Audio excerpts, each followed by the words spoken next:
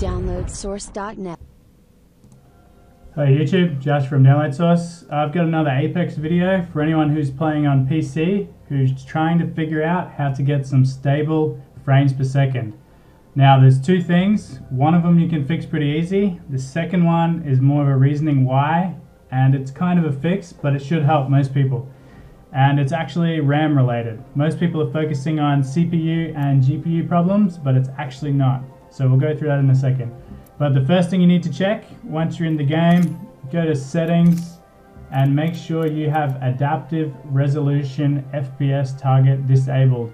Now for some reason, when you have this turned on to any sort of setting, it does more damage than good. So make sure this is disabled, then we can check the second problem. Now there's not much you can do about it, but we'll go through it anyway.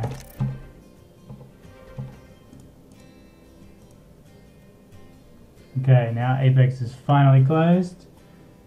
Thing is RAM. Okay, I've got a little statistic monitor screen on my computer, so when I'm playing I can generally keep an eye on it. Usually in game it's between 35 and 39, but each time you play a game and go back to the lobby, this will rise, usually around 5%. So it might go 35, 40, 45, 50, and eventually it'll max out around 70 to 75%.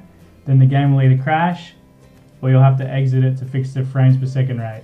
Now, as most people are playing, you don't really notice this, but when you can actually watch it live, it's easy to see. And here's an example from the task manager.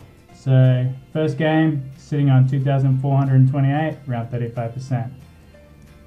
By the time I played about 5 games, it jumped to 5,500, and it basically keeps compounding. So, the only way to fix this is you have to completely close the game, reload, and it resets.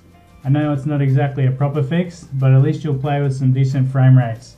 Now, I assume Respawn will be fixing this in the future, but if they're not, I'm going to attach the link to the bug report I logged, and the more upvotes, the more attention it will get. So, if you found this useful, go and upvote the bug report, and hopefully we'll get it fixed soon.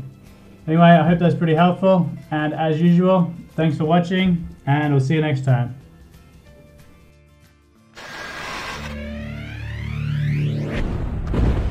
Download source.net.